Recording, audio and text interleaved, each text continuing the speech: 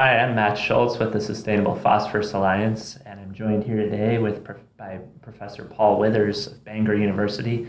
He's a researcher within the NSF's Phosphorus Sustainability Research Coordination Network, and we're going to talk today about his paper in green chemistry called Greening the Global Phosphorus Cycle, how green chemistry can help achieve planetary P sustainability. And thanks for joining us today, Paul. I wanted to ask you first why you did this research. Okay, so this was a paper that came out of the RCN activities, and my co-authors on this paper were Jim Elser, Julian Hilton, Hiseo Itaki, William Schipper, and Kimo van Dijk. The idea behind the paper was very much to take the phosphorus sustainability issue to a new audience, and that was the green chemistry audience.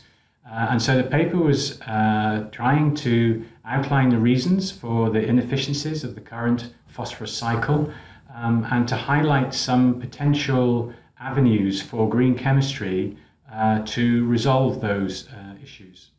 So the importance of the work is if we're going to solve these P sustainability issues, we need to close the phosphorus cycle and develop a circular phosphorus economy.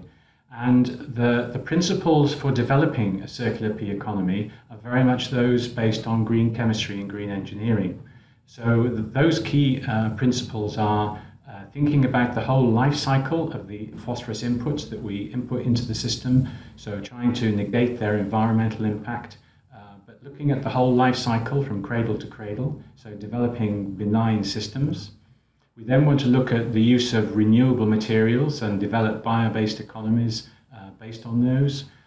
Zero waste, where we try and recover and reuse rather than stimulate the leakage that we have. And then to use only what is necessary. The current systems are very much input driven. And so what we need to do is to redesign our systems so they're output driven, which puts a new emphasis on developing systems which can recycle rather than waste. And you really did look at the whole value chain of phosphorus and the cross-sector approach. Yes, we did. We separated the food chain into different sectors, and we looked at how green chemistry might be able to develop new technologies and solutions to improving the sustainability of those sectors. So we're thinking, for example, with the mining sector, comprehensive extraction, with the agriculture sector, looking at partial separation of phosphorus from manures to make them more adaptable for application. In terms of the industry, the recovering of white phosphorus and phosphoric acid from waste materials rather than the chemicals that we've previously used. And the wastewater industry, thinking about recovery of phosphorus as struvite from the wastewater industry. So there are a lot of different opportunities for nutrient recovery in all these systems. Yes, very much so. Yeah. Yes. Okay.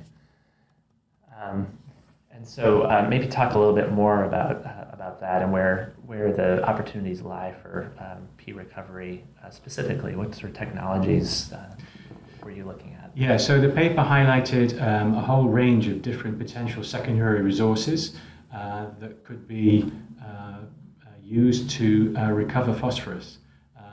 And we adopted the concept of a P refinery, where we divided these secondary resources into different sectors, and we thought about how green chemistry might be able to recover phosphorus into these different secondary products. And we called it the P refinery. Okay, great. And so what's the next step? I mean, you've kind of given this conceptual outline of the value chain and where these opportunities lie. What do you see next? Well, the technologies are very much in their infancy. So the paper was really designed to highlight the need for the green chemistry community to innovate in these different sectors and help resolve the P sustainability issue. Okay, great. You can find this paper online, and thank you, Professor Withers, for taking the time to talk with us. It's a pleasure.